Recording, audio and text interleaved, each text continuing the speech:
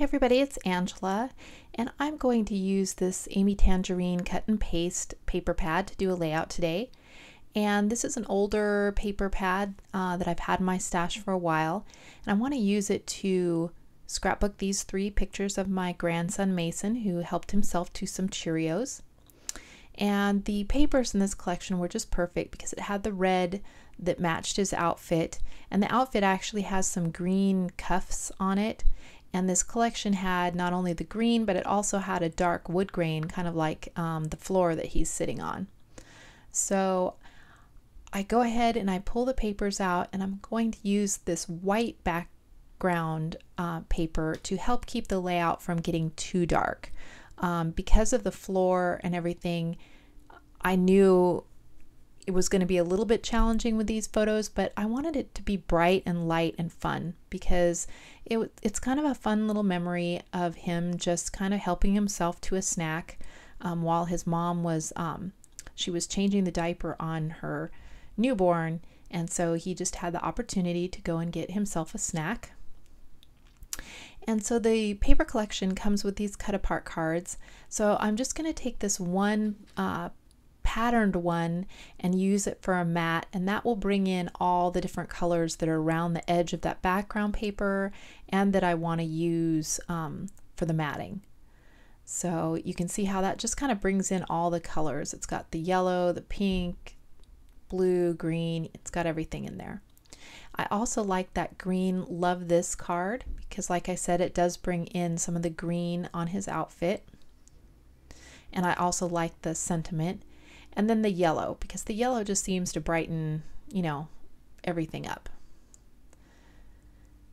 The way I'm going to position this is kind of in a vertical column. As you can see, it's kind of progressing and the first column is going to be on the right hand third of the layout, and then the second column right next to it will be kind of in the middle.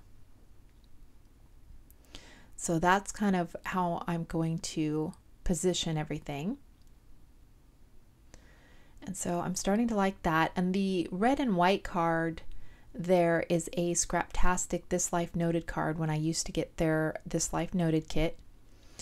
And so I just pulled that one out. I wasn't too sure about the sentiment, but I love that bright red color. It was a really good match. So I do wind up covering the sentiment up with something else later, but it just gives me that nice red layer. So I decide to crop 2 of the photos down to fit the cut apart cards. And they had some, you know, extra space on them where I could crop it down without cutting out anything important. And then that green card, I'm just going to crop down so I can use the kind of the Love This part and have it finish off my column there. So I'm really liking this. I decided to move it over, like I said, so it's kind of more toward the right hand side of the layout. And so I'm going to go ahead and start matting my photos down.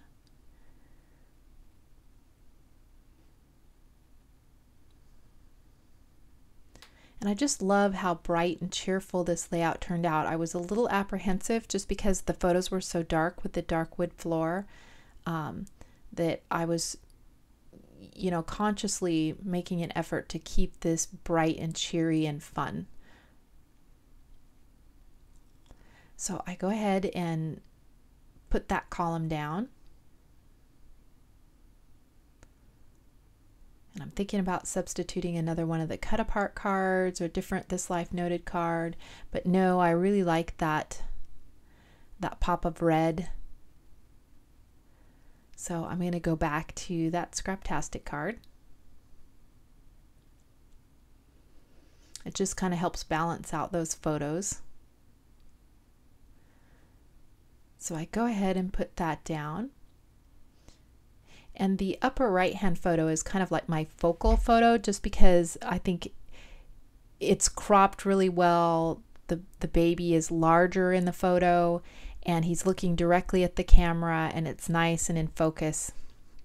And he's sitting there just, you know, unashamedly with Cheerios all around, where the other two he's smaller, and the one he's moving to offer his mom a Cheerio in that bottom right hand one, so he's moving so it's a little bit blurry on that one, and the other one he's not looking at the camera. So I put the upper right hand picture on the darker red because I thought that would make it pop a little more as my focal photo. And so these are some cards from We Are Memory Keepers that I got at Tuesday Morning, and it was like $1.99 for this whole pack of cards. And you saw all those little square cards with cut aparts, and then these bigger square cards that are all die cut and stuff, frames and everything. And so they were just a great deal for $1.99. And they had some wood grain in there, which worked well with the wood grain of the floor. And I really loved this sentiment, little moments, big memories. And I love that better than the sentiment that's on the Scraptastic card. So I decided to just use that as my title. And then I like that little die cut arrow in the hello too, to have some, just some smaller embellishments that also have that wood grain. So I decide to chop off the rounded corners.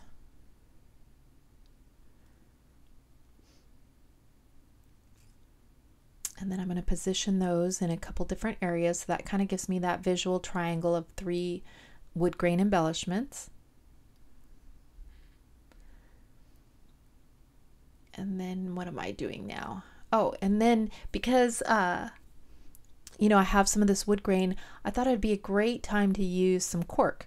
I don't use it near enough, I think, because it is a little bit darker and stuff. So I have to have the right layout to use it on. And this being, kind of a boy page and having all the wood grain, I thought this would be a perfect opportunity. So I have some leftover bits from Scraptastic kits. I have this one Studio Calico one that I have never used. And then I remembered I had a few tiny cork elements that I had thrown in the bottom of a dish where all my wood veneers are. So I go digging for those, and I find a couple little things. There are a bunch of stars in those. Those work perfect. I pull those out. Some of them are solid stars and some of them are just the outline. So I dig through and pull those out.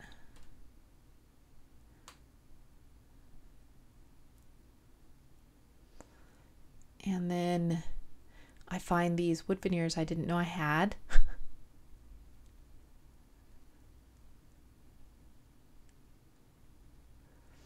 And so I go ahead and decide to use especially all the little stars. They just seem to work really well on this.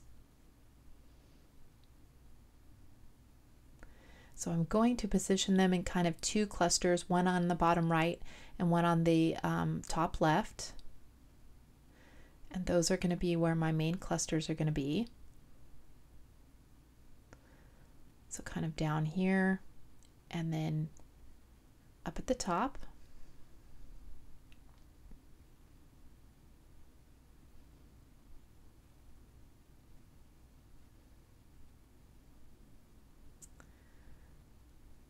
So I want to do a little bit more layering on my layouts. I'm trying to, at least.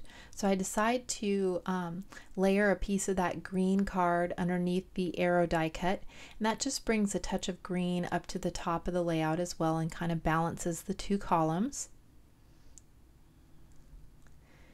And then I'm looking for some other layering items. So I decide to go ahead and kind of mat this hello just to bring in a little more color around that, and to give it another layer. So I go ahead and put that. And then I decide to put this title sentiment up on some foam tape. So I'm just going to put a couple layers of that. And this is that thinner foam tape that I got at the dollar store, which works really well. Get a big roll of it for $1. And before I put it down, I decide I want to do some layering under that as well. So I pull out this sticker sheet again, and this is, I believe, from Crate Paper. It's an older one. Pretty much everything on here is older, from at least last year or before that, because yeah, some of the Scraptastic stuff is from 2015 or 2014, and then yeah, and some of the other stuff is even older. So nothing new here, just all stuff out of my stash. So I layered those two labels, the Hello My Story Is, and then that yellow label, just kind of peeking out from under my title card. And then I go ahead and put down this hello. And then I'm just going to overlap some of the cork on top of that hello and around the love this, just to kind of tie everything together. So I go ahead and put the heart down. I'm just using my dot adhesive.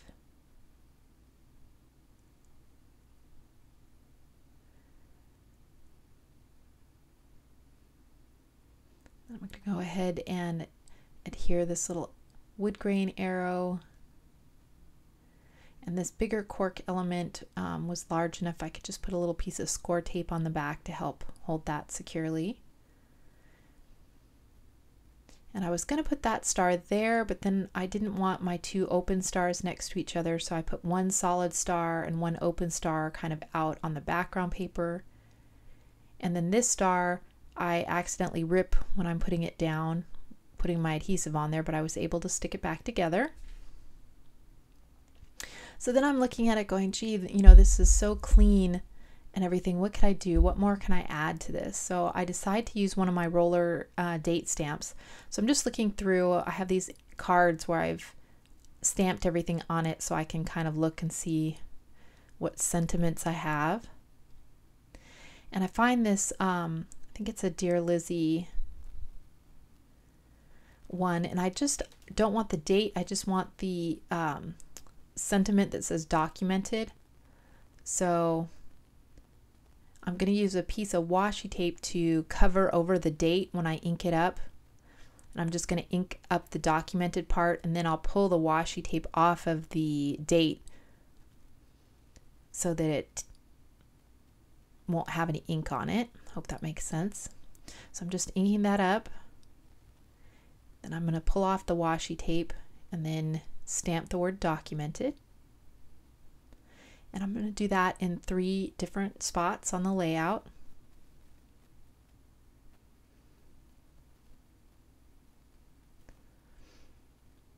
And that just, you know, helps me use those roller stamps. So I don't think I use them enough, so that's why I made the little index cards for them.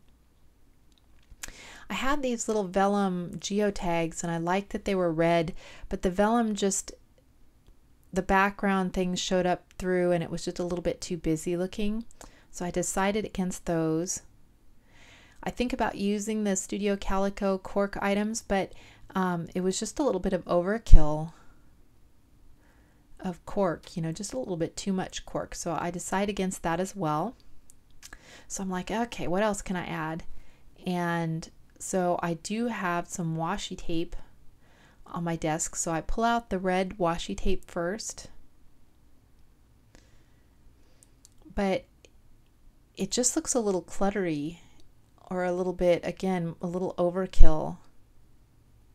Maybe it was too bold of a color, and I should, you know, gone with something not quite as bold. So I pull that off and decide to go with this really thin arrow washi, which brings in the same arrow icon, and it also brings in a little bit of gold because the arrows are kind of hot stamped in gold.